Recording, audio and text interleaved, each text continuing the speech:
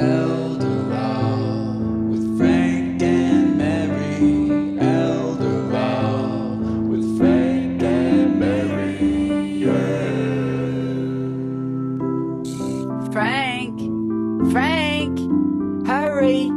Mr. Bergeron's on. Don't forget the popcorn, Frank. Coming, dear.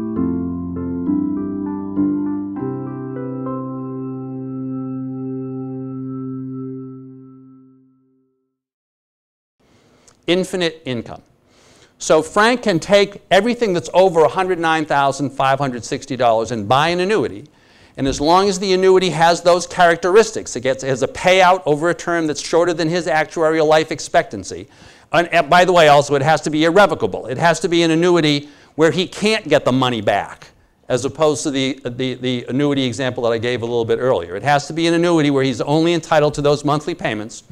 Then he can have those payments. He can also specify that following his death, the remaining payments will go not to Mass Health, but to his children or to whoever he wants to have them go to. He can send them to the lawyer. You know, he could send them to anybody. So he can structure the money. He can keep all of the income, and he can structure it so that if he dies, the money does not go to Mass Health. So in this situation, he can take all of his other assets, convert them to an annuity, and then all of the money is safe. In addition to that, I'm just going to mention this one other thing. There is something called the MMMNA, the Minimum Monthly Maintenance Needs Allowance. If you are at home and your spouse is in a nursing home, you are entitled to have enough income to keep living while you're at home and to not become impoverished. You're entitled to that, to the MMMNA, once again, the Minimum Monthly Maintenance Needs Allowance. That amount varies depending on what your financial situation is. It varies on a range, though. The minimum is how much, Brenda? I think it's $1,750. $1,750 per month is about the minimum. The maximum is about $2,600. The reason why that varies is the $1,750 number is a national number. You're entitled to that no matter where you are in this country. And it is based on a housing number which is universal across the country. Well, guess what? Housing is a lot more expensive here than it is like in Arkansas. So people who are here tend to be able to show that their housing costs are higher than what the amount is that's built into that $1,750 figure, and therefore typically people can get more money.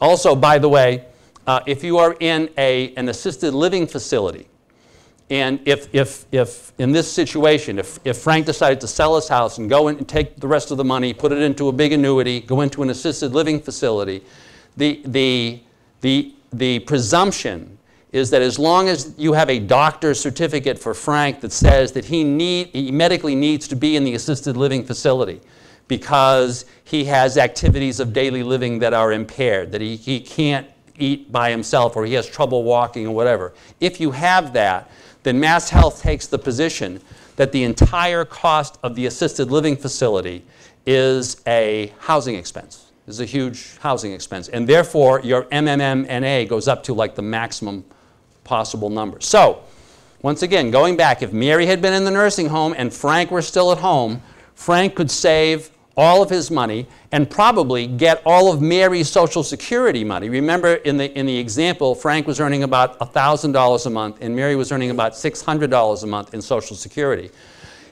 Given the fact that all the assets are protected, you could also get Mass Health to shift Mary's Social Security money from her to him, because then his total income would still only be $1,600 a month, which would be below the MMMNA, the Minimum Monthly Maintenance Needs Allowance. So, contrary to what a lot of folks think, if the two spouses are alive and one spouse goes into the nursing home, you can always protect all of the money. I mean, we've had situations where the spouse at home had $1.5 million, and the one in the nursing home qualified for Mass Health. Now, Frank, in that situation, has to have less than $109,560 on the day that Mary qualifies for Mass Health. The day after, he can win the lottery.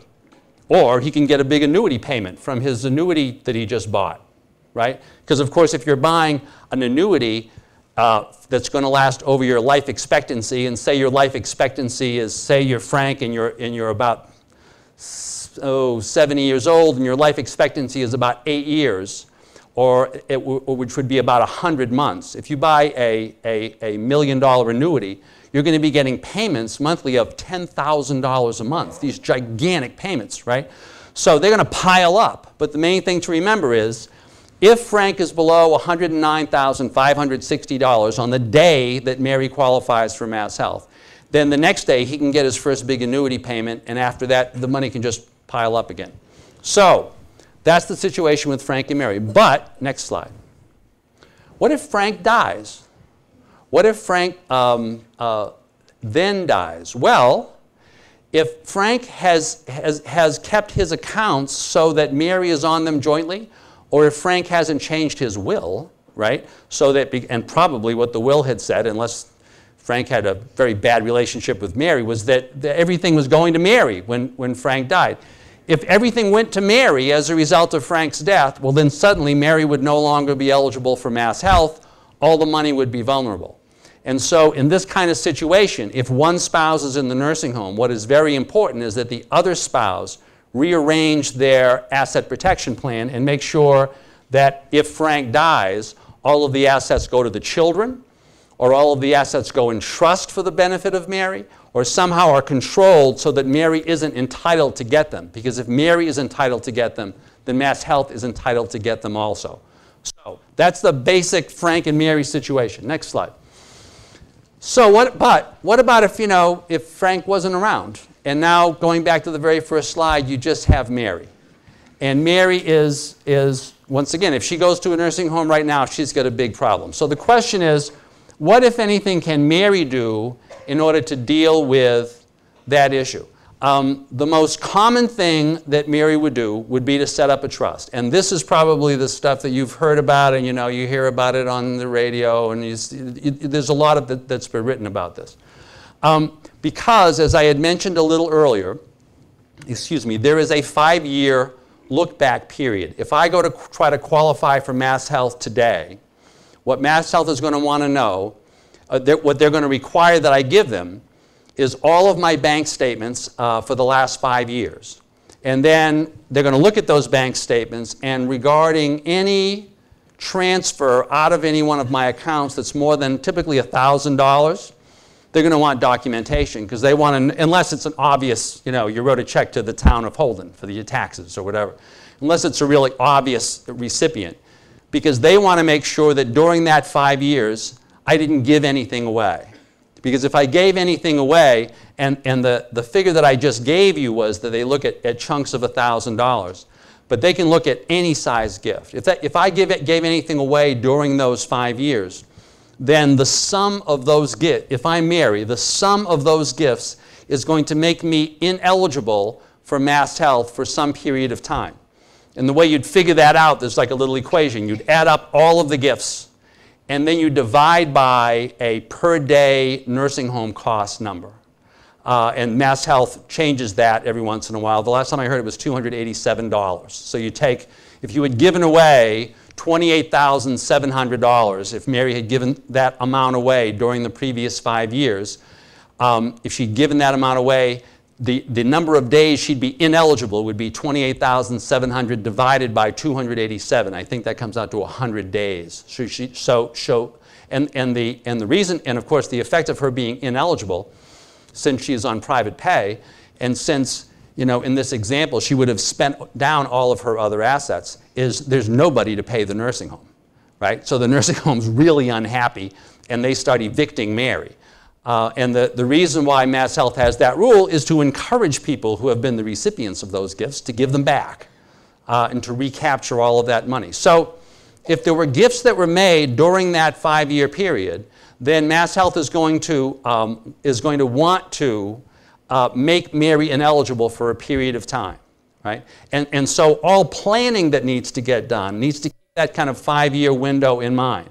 I'm just going to mention one other thing, though, about gifts, because once again, as I'm looking in the audience, people are kind of like nodding. Some people have bumped into some of these situations before. The Mass Health rule is not that you cannot have made a gift. it is that you cannot have made a gift if one of the intentions in making the gift was to qualify for Mass Health, right? And it's your burden to show that that was the case. So, if Mary had a tradition of giving grandchildren $1,000 for Christmas, or of paying for someone's tuition, right, over a set of years, and it turns out that that set of years ended up including some of these 5 years looking back, then you can, often not at the caseworker level, but at the administrative appeal level, get Mass Health to reverse themselves and say that gift was all right. We just had one. We just had one where we were actually surprised, right? Because the total amount of the gifts to the grandchildren was about how much? It was a lot. It was like $60,000. But it was over, a number of years, and it wasn't, in gigantic increments. And we showed that at the time the gifts were made, in this case, there was a husband and wife, and the husband's in the nursing home, the wife's still at home. At the time the gifts were made, we showed that the husband was still in fairly good physical condition. We had doctor's information and stuff, so we were able to reverse what was the original caseworker determination that Mary couldn't qualify for this period of ineligibility. So anyway, going back. The problem is this 5-year window. The way that you can deal with it is through, you can do it, Mary could do planning for the future, or you all, if you are concerned about these issues, could do planning for the future in a number of ways. One way is that you could simply give things away. I remember people saying, well, I just gave my house to my kids. Well, that's great. You can. And you can just give your house to your kids, and as long as you've given your house to your kids and 5 years have gone by, then that asset is no longer counted for Mass Health purposes. The only problem with the giving your house to your kids, of course, is that you lose some control over your house. So you've got to be really nice to your kids from then on. Everybody's got to kind of really stay friendly.